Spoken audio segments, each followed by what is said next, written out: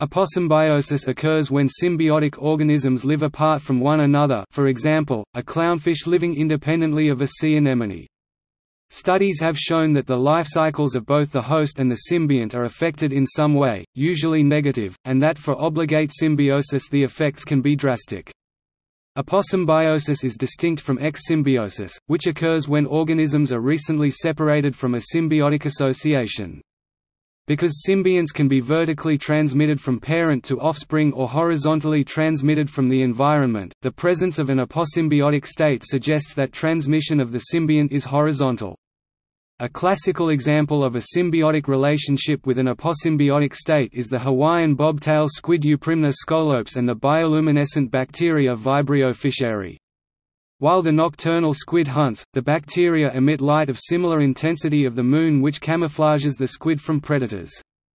Juveniles are colonized within hours of hatching and Vibrio must outcompete other bacteria in the seawater through a system of recognition and infection.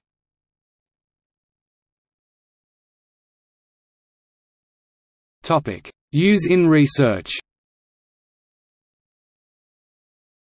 Aposymbiotic organisms can be used as models to observe a variety of processes. Aposymbiotic Euprymna juveniles have been studied throughout colonization in order to determine the system of recognizing Vibrio fischeri in seawater.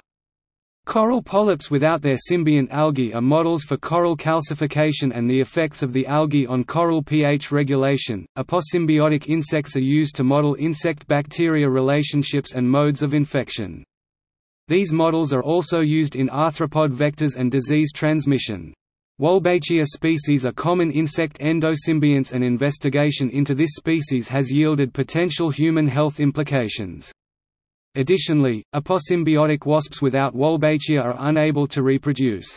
This relationship between Asobara tabida wasps and Wolbachia is an important model for insect microbiome study.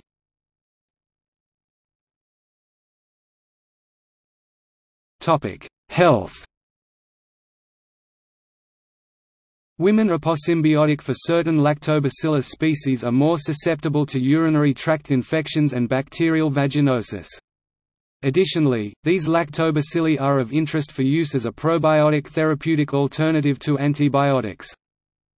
Aposymbiotic vectors, especially insects, have been used to study disease transmission. Furthermore, aposymbiotic and dysbiotic vectors are being engineered to change the rate and efficiency of disease transmission.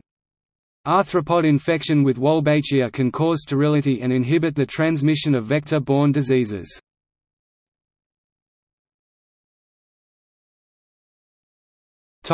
See also: